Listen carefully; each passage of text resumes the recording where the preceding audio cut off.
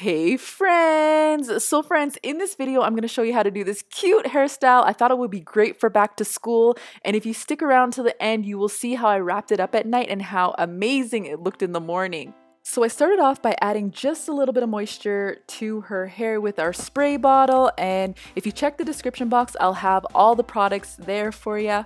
And then I'm just creating a part going all the way back, and I didn't show it here, but you can use the tip of her nose as your guide to where you're going to start that part.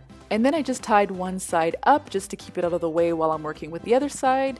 And then now I'm just going to use the tip of her ear as my guide to create this part.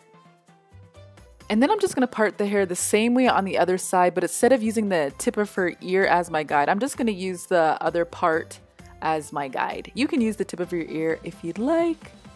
And now I'm just going to put each section into a ponytail, and first I sprayed her hair with the spray bottle, and then I just grabbed some of my Eco Styler gel that I had lying around because I ran out of the Blueberry Bliss control paste.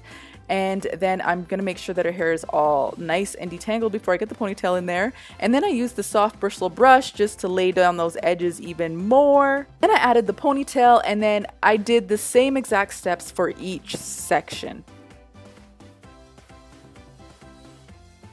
So now we're just going to get the cute little ringlets in her hair, and I'm just starting off by moisturizing her hair like always. And then I'm just going to grab some hair for that first ringlet. I like to start out at the bottom just because you see how I have to hold the hair up to create those ringlets? I don't want to have to mess with the ringlets that I've already made, so I like to start off at the bottom, and it's up to you how thick and thin you want to make those ringlets. That's how much hair you want to grab. And you definitely want to use a fine tooth comb for this. A wide tooth comb will just not work. But I find that the curls come out so much more nicer when you use the fine tooth comb.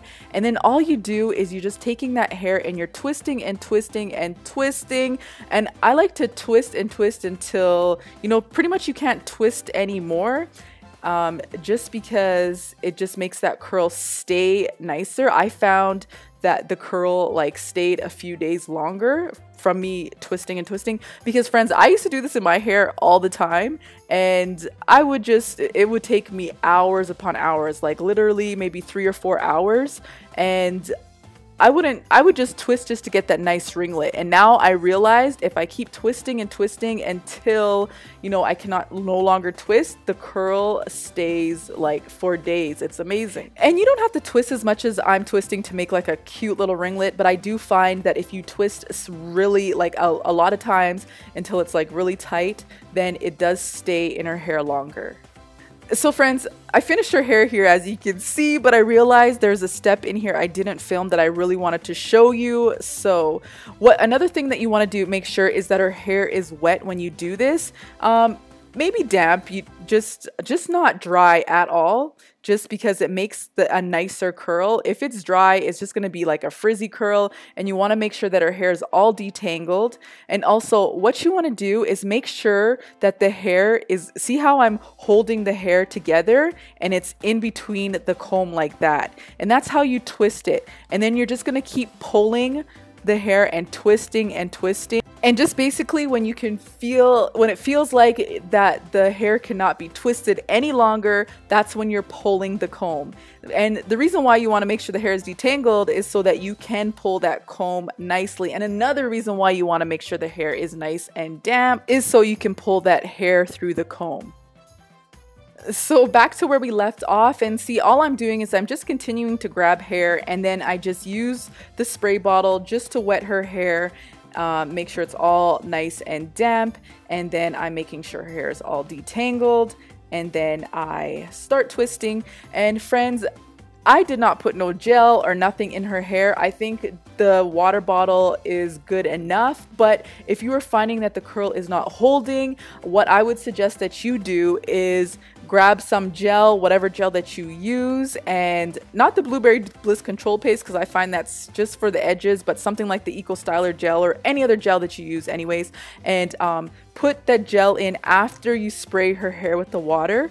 You put it in and then you create that curl, and then even after you're done, you can maybe, I wouldn't add it, but if you feel like you need to add it to the curl afterwards, I'd just be too afraid that the curl is not going to be as cute as it would be if you just left it alone.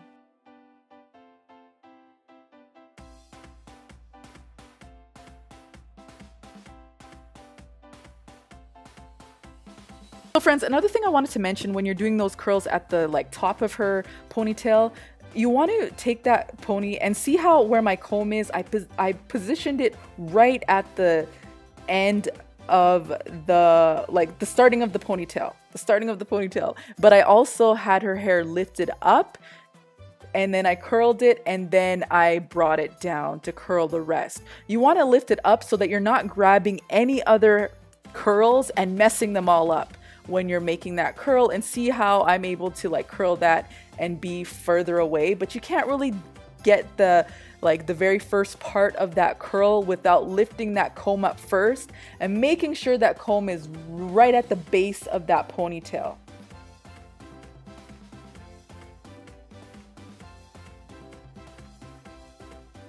So now that I'm done, I'm just going to grab my soft bristly brush and I'm just going to, you know, try to control those edges a bit. And if I had some Blueberry Bliss control paste, I would definitely be putting that on again, but I'm not going to use the Eco Styler gel because I find when you put too much of it on, it starts to flake. And then I added some bows to both the front and the back ponytails, but you don't need to do that. It does look cute without or with. So this is the finished result. It's so adorable, so cute, and this does take about 45 minutes to do, friends, so you want to make sure you're prepared for that. But it does last a few days, so that's why it makes it worth it. So friends, I just wanted to show you what I did at nighttime. Actually, I wasn't really sure if it was gonna stay in or keep in, or you know, so I wanted to try it out. So what I did is I took out her elastics and I kind of loosened her hair because I don't like to keep Sekora's tight styles in at night at all, just because her edges are sensitive. So I always take her hair out.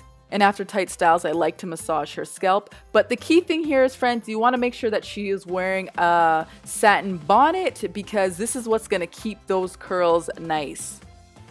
So here it is the next day, and I was actually quite surprised that they stayed in so nice and tight. And all I did was I just sprayed, you know, just a little bit of water, and then I ended up putting her hair back in ponytails. If I had Blueberry Bliss control paste, I would definitely add that, but I'm not going to add the Eco Styler gel, especially when the hair is more dry, because it will leave flaking.